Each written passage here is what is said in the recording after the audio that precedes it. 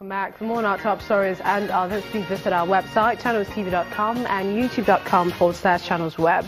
You can also watch us on the go on your mobile device. Log on to m.channelstv.com or download the Channels TV app for Android, iOS and Windows phones from the respective stores. Having the Channels TV and Channels 24 apps will give you access to news and updates. You also have the Eyewitness feature, so you too can be part of the news. Just install the app, then tap and swipe to reveal the Eyewitness menu and follow the instructions to share those pictures, videos or news of happenings around you.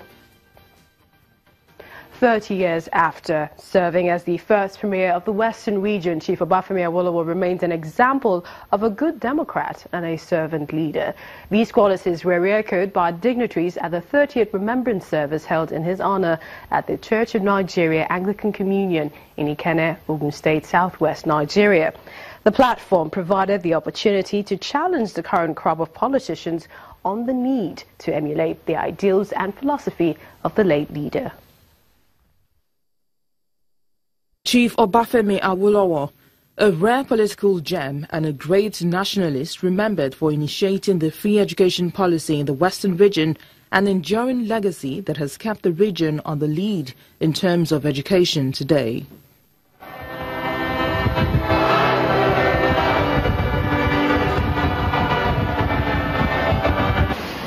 These are some of the beneficiaries of that legacy: senators and elder statesmen, all gathered here to celebrate a man believed to have laid the foundation for the infrastructure in the Western region and indeed across the country. This church service, holding at the Anglican Church in Ikenne, his hometown, is in memory of his legacies. In his sermon titled "Remembering Obafemi Awolowo in Joyful Service of God and Humanity," the Bishop of Remo Diocese, Reverend Olushino Fakwe, says Awo's enduring legacies in the areas of education, health and good governance still lives after him. Why Chief Obafemi Awolowo was denied the opportunity of leading Nigeria to greater heights politically, educationally and socially as president by those who are opposed to his ideologies. Yet at his death, because the truth will always prevail, he was acknowledged by the best president Nigeria ever had. The founder of the Lateran Assembly, Pastor Tunde Bakari, prayed to God to bless the country again with the kind of leaders like late Obafemi Awolowo. The politicians today, many of them are politicians. They're not seeking, or they've sought power for service. They've sought it for sale, and that's the problem we're having. The likes of Awolowo, I pray they will rise again, but it will be a tall order. And for the family, it's a great pleasure to know that Awo's philosophy and ideals remain fresh to Nigerians. I feel very happy, obviously, and I feel so gratified also. On behalf of Papa and Mama, I feel gratified because it means that their struggles and their efforts have not gone unnoticed and have certainly not gone in vain. The consensus here is that Chief Obafemi Awolowo not only did well for the Western region, but also played a pioneering role in the independence of Nigeria. For such a man, it's only logical that he is remembered and honored. The Lagos State government is denying reports of a ban on the activities of vehicle inspection officers. The supposed ban was meant to keep them off Lagos roads, a decision allegedly taken by the governor. But the Lagos State Commissioner for Information and Strategy, Mr. Steve Ayoride, told Channels Television that the vehicle inspection unit is currently undergoing a reform that requires the officers to be off the streets. What is going on is not a ban whatsoever on the operations of the VIO. What is going on is the need to reform the process without necessarily throwing out the baby with the bathwater. That's what is happening. How long that will last is really not an issue, because as we speak, they're still carrying out their operations, but not on the street for now. Yeah, I mean, you can carry out, you can monitor, using technology.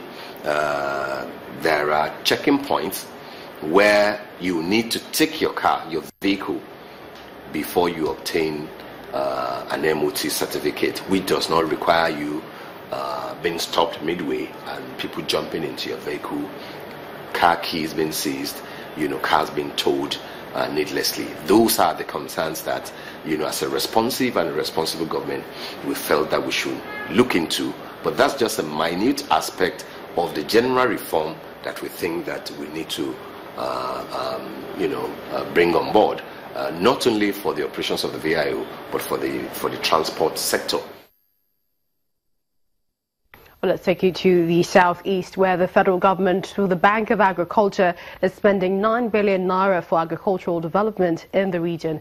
Well, speaking in Enugu at an event to unveil the agricultural layout, the bank's delegation says the move is to encourage farmers, employ more women and youth, and ensure food security. We know that there are lots of women in the rural areas that are involved in agriculture in the southeast zone, but presently they are not being taken care of. So our intention is to make sure that our activities extends to the rural women. We are also looking at the youth unemployment, which is a global problem because of the economic situation in the country. We have projects that are directed at improving employment rate in Nigeria.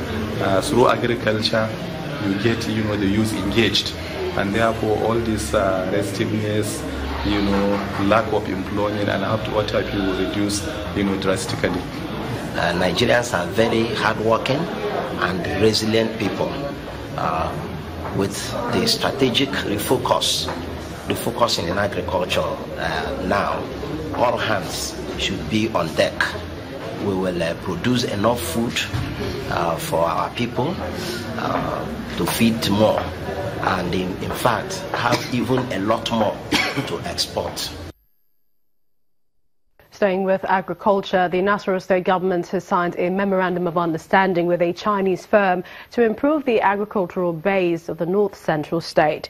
Speaking during the partnership signing, the governor is hopeful that the move will also provide vocation for some people in the state. We also want to make vocation out of that and create opportunities and employment, because given the bulk of raw materials of fertilizer blending that is being imported from Morocco, and every state is having large bulk of such fertilizer raw materials. Nasarawa state is supposed to have about 20,000 metric tons, and with that we would be able to have much more than we require for our use. It simply follows that we will be able to be making some businesses out of fertilizer blending after supplying our farmers. That is why we have to ensure that we get the right type of equipment rather than depending on the decayed one that we already have in the state that works haphazardly. The governor of Nasarawa State, Tanko Almakura, and news across Nigeria returns in just a moment.